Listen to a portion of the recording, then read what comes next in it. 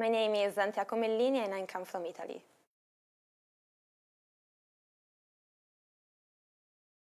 So I've always been fascinated since I was a child from flight and eventually space flight. And this has been something that was quite irrational. I cannot explain why it was flight and not something else.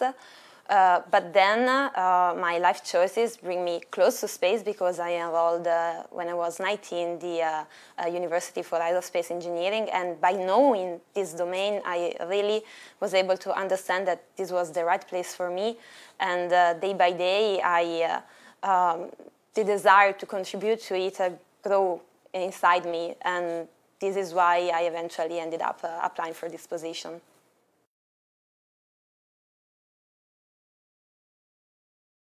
So I grew up in Chiari, a small town in northern Italy, and I enrolled the Politecnico di Milano for aerospace engineer program when I was 19.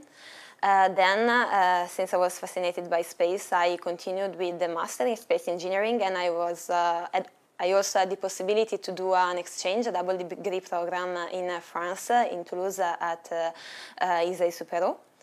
And thanks to this, I had the possibility to do an internship in Thales Alenia Space in Cannes, where I was offered to continue doing a PhD on the subject of autonomous rendezvous for spacecraft, which is quite a trend topic at the moment. And 2 years ago, I wanted to give myself another challenge, so I decided to apply for a position as a flight dynamics engineer.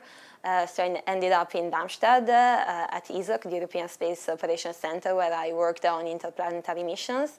It was very fun. And I just recently came back in Cannes at Thales Alenia Space to work as a guidance, navigation and control engineer. I've always been very active in sport since I was a child, and my favorite sport and that I have practiced with quite a fair level has been orienteering, which is quite a not common sport, but very nice, and everybody should try it.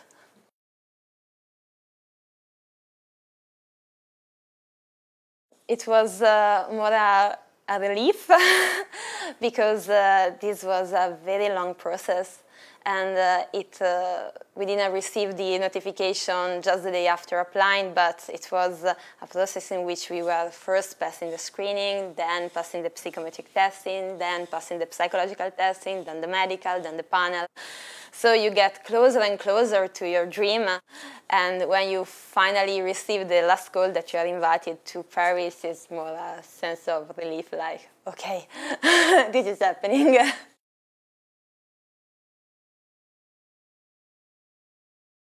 I see myself trying to give the maximum contribution that I can give to space in Europe.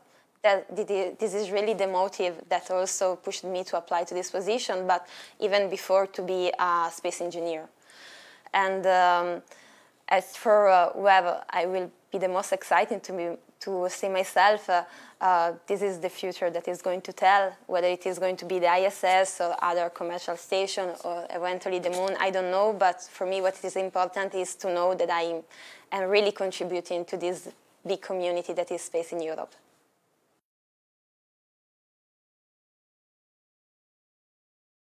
My message, which is very subjective, it's closer to my experience, is that you don't necessarily have to dream about becoming an astronaut. What you have to do is really to take step by step and work hard and try to focus on long-term goals, even if they are not well-defined, but just trying to give the future yourself the best possibility. And this can be done by working today.